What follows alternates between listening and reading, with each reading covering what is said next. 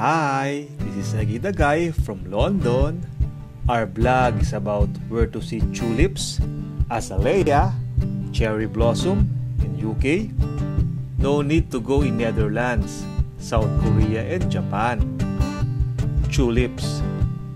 Did you know that there is a colorful tulip field in England, UK? This is in Norfolk Tulip Fields, which is 2 hours by train from London. It will be open to the public from 18 to 29 April. Tickets were sold online last 8 April. In less than an hour, it was sold out. Not only we enjoy the lovely tulips, but this is also supporting a charity. This is the only place in UK to walk in a tulip field. Here are some of the videos.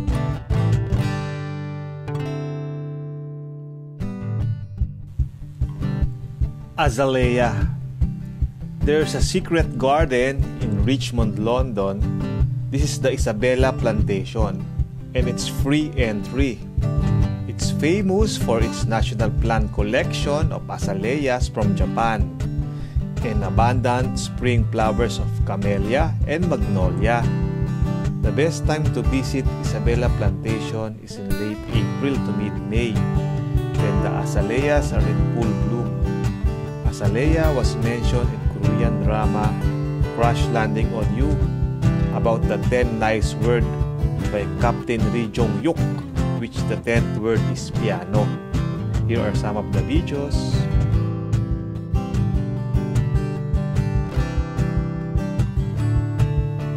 Cherry blossoms. Greenwich Park has been voted the best place in the capital of London to see cherry blossom trees this spring, and it's free. The different varieties of cherry trees around Greenwich Park are some of the most popular sights in London each spring. The cherry blossom were added in autumn 2019, a gift from Japan. It features some amazing displays of color. The cherry blossoms of varieties we find in the UK are edible. In Japan, it's used as ingredients for sweets, baking, and tea. This will bloom from mid-April to first week of May. Here are some of the videos.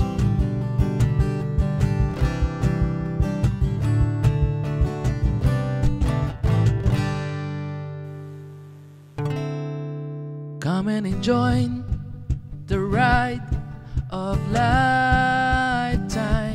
with Super Justin and Egg the Guy. Come on, life should be happy and steady like Egg and Justin.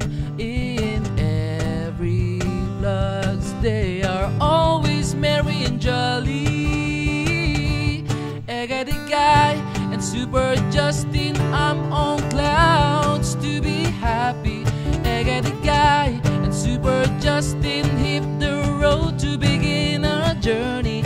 Egg the Guy and Super Justin as inspiration, we're all lucky. Egg the Guy and Super Justin.